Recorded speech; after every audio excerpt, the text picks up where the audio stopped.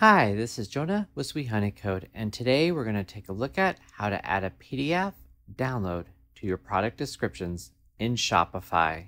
So let's get started. So as we look at product descriptions, it is not as obvious on how you can add a PDF download, and there's certainly a few ways to go about it. The first way is to add a meta field. Now the downside to a meta field is that this can only be displayed in a certain way using code. So there's one other way, which is adding it directly into our description. So how can we do that?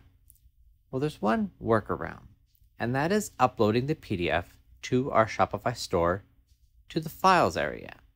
Let's take a look at that. We're going to go down and click Settings, and then to Files. Here we can upload our file that we want to add to our product description. Let's click Upload. Find our file and click OK.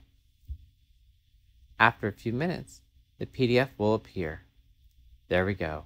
Right next to the PDF, we can click on this link to copy it, go back to our product, click into our product description field, and add it. PDF Preview. Now, this can feel cumbersome as you will have to continuously add this to each and every one of your products. So we're going to click the link, paste the link, add a link title for SEO, and insert. Now let's save and see how this looks, and preview. And there is the PDF download right here. So let's click on that. And just like that, there's my PDF.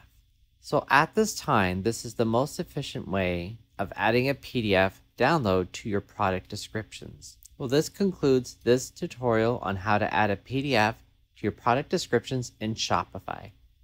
I hope this helps, and I'll see you in the next video. Bye for now.